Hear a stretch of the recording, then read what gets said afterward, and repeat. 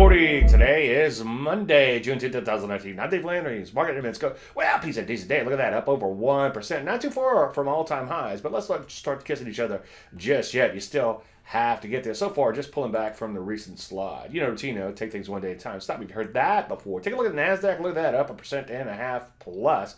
Not a bad day at all. So far, though, just kind of retracing this little slide in here. Rusty remains the worst. It was up a little, almost 0.75%, but so far it looks like it's still in a retrace rally and then possibly a new leg lower. As you would expect, a lot of areas pop with the overall market, but a lot of areas still look like they could be in trouble. So what do? Well, as usual, and again, take things one day at a time. Obviously, honor your stops on any existing longs. Be selective on new longs, and then keep an eye out for a short or two. We might have a little bit of a gap on open. Not sure if it's going to be big enough for an opening gap reversal, but keep an eye out for that for the more aggressive players. And if you're not used to trading these opening gap reversals, see the Q&A under my website at davelandry.com.